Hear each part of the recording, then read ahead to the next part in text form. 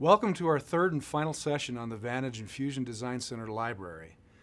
This session is designed to assist you in managing your library files so that you can bring your library objects forward on Design Center version upgrades, port from one computer to another, and collaborate with Vantage, co-workers, or others to share valuable library objects. We'll begin by examining the location of the library file. As we open a File Explorer, our intent is to arrive at the Design Center Program folder, which is found under the local disk, Program Files x86, Vantage, and then the appropriate Fusion Design Center folder. For me, that is the version 3.2.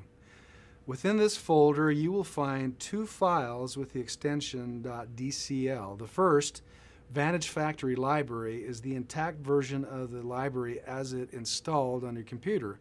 The second, Vantage Library, is derived from the first version but modified as you insert objects into the library.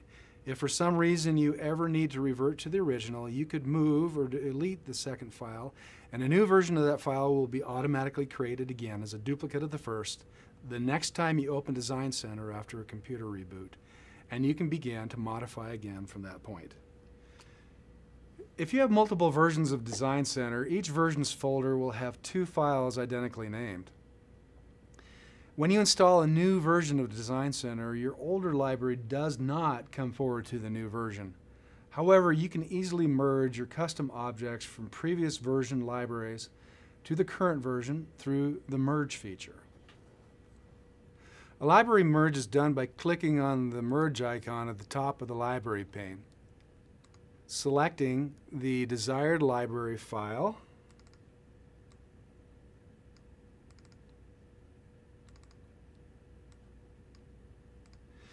and then selecting those objects I want to merge.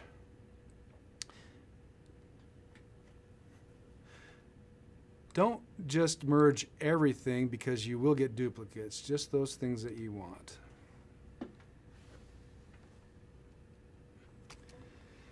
What we just demonstrated was a merge of objects from our previous version library to our current version.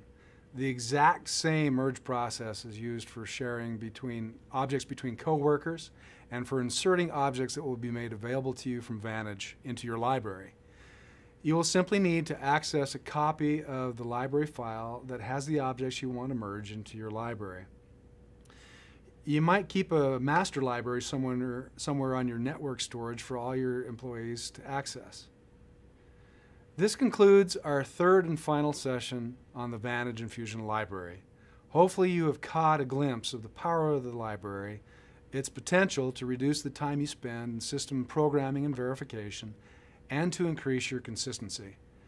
Vantage is dedicated to providing the tools to empower integrators to provide better systems while increasing productivity, and we believe that the library is an important software tool to achieve these ends. Future instructional videos and shared objects will build upon this understanding of the library. We hope that you will watch for these and that they will help you be successful in your business.